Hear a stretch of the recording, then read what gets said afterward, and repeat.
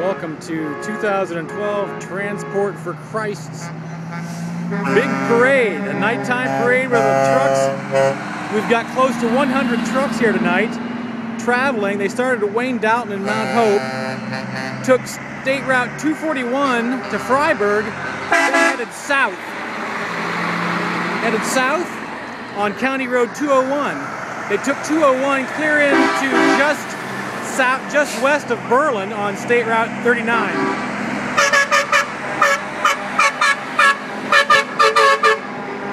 They then took State Route 39 through Berlin to State Route 62,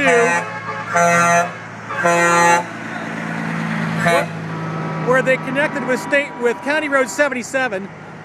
Traveled County Road 77 clear back into Wayne Dalton and Mount Hope. So they made a kind of a semi-triangle kind of thing.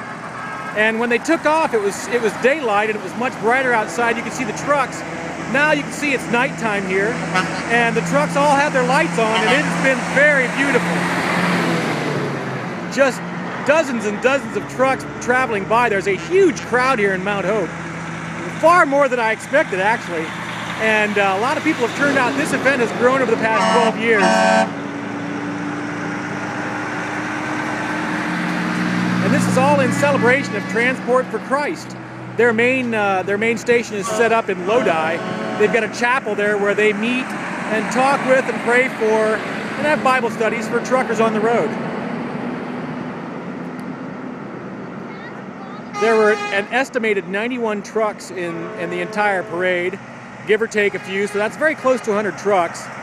And with all the lights on, you've just seen a huge array of beautiful lights on these trucks, and it's almost like a fireworks night on wheels.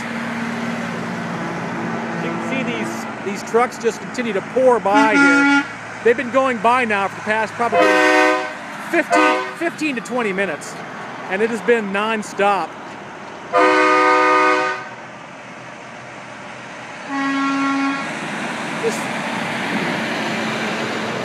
I talked with Jason, the head pastor in Lodi, and he said that this is kind of a camaraderie kind of thing between drivers, where they enjoy just getting together and being a part of something special. And this is incredibly special. This has been an amazing feat here tonight, where we have just seen dozens and dozens and dozens of trucks. It certainly does. Anyone traveling the roadways around Berlin and Mount Hope today certainly has to wonder if this is the norm. If this is indeed the norm for traffic here in Holmes County. While Holmes County does have its share of traffic especially during the heavy tourism seasons, this is far from the norm, and this huge convoy of trucks has just continued to roll past us here.